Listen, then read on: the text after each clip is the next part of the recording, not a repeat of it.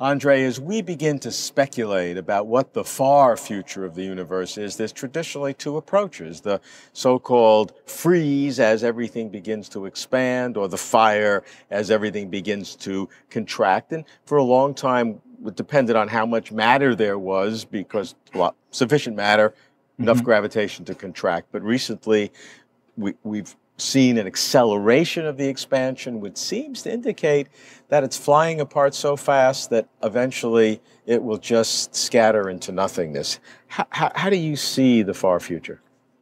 Well, I must say that our own understanding of the laws describing the universe changed so dramatically during the last 20 years that one may also expect that maybe in the next 10 they will change also, and then we'll come with different answers. Something very important happened relatively recently when we found how it is possible to explain the total number of dimensions of our space in string theory. String theory tries to live in 10-dimensional space, or anyway in the space with larger number of dimensions. And the way how to explain why we see only 4 is that the extra dimensions, they are squeezed so densely, and we need to find some mechanism which keeps them squeezed, because otherwise our universe would be this multi-dimensional, 10-dimensional, whatever. Okay, so we live in 4-dimensional space-time, so 3-dimensional space, 1 time. And so what was found that it is possible to stabilize these internal dimensions. And it is possible to explain acceleration of the universe, which was, well, found relatively recently. It was possible to explain it in string theory, but only temporarily.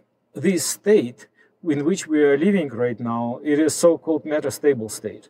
Metastable state is a state which is necessarily going to decay later.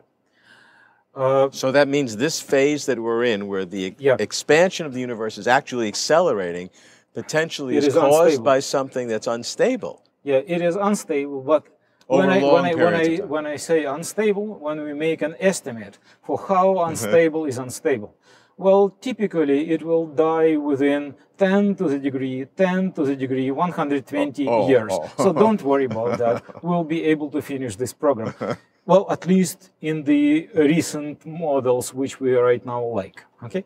But what was a new thing which we didn't expect? We didn't expect that when it decays, there are 2 different ways for it decaying.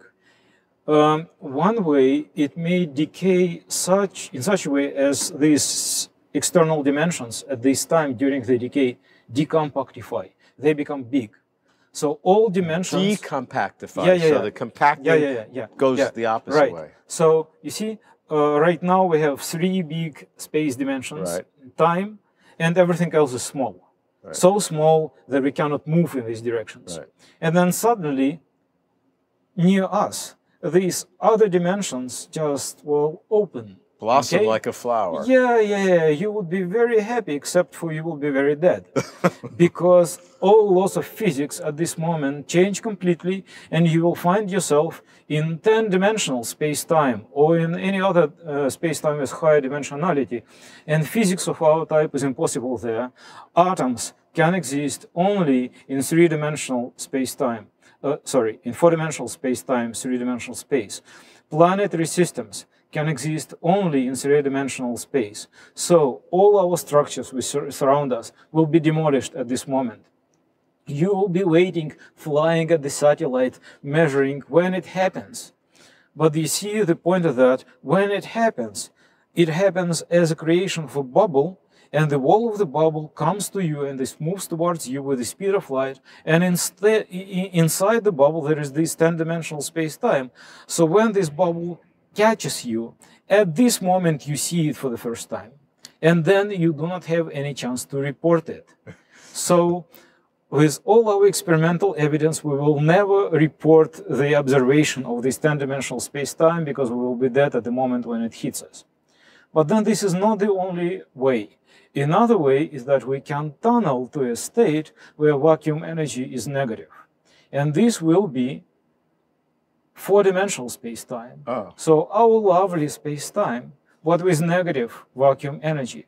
And in this case, the universe rapidly collapses.